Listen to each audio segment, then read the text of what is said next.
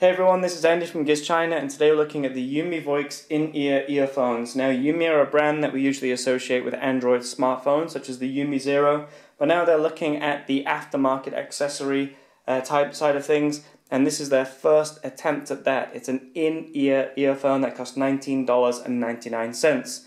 They ship in this matte black metal tin with the Umi Voix logo there and specs on the rear.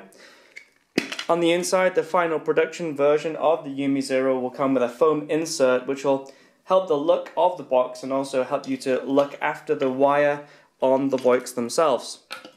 Inside here we have the actual Umi Voix themselves and a small black bag with additional silicone rubber tips.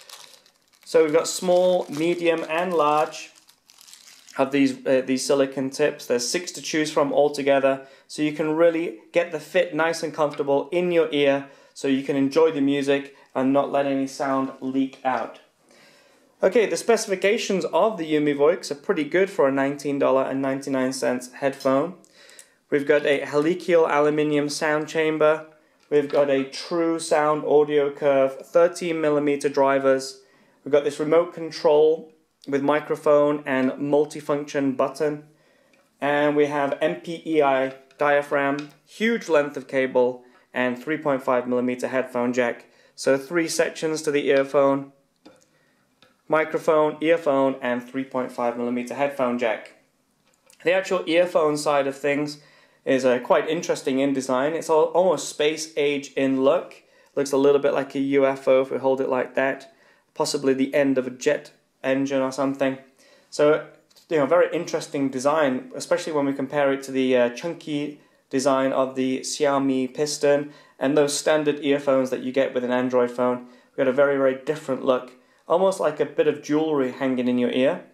And they are quite a big earphone, so if you do have smaller ears, you might find a little bit tricky to get them comfortable. But once in, they're nice and secure, and the sound is pretty good, if a little bit bass heavy.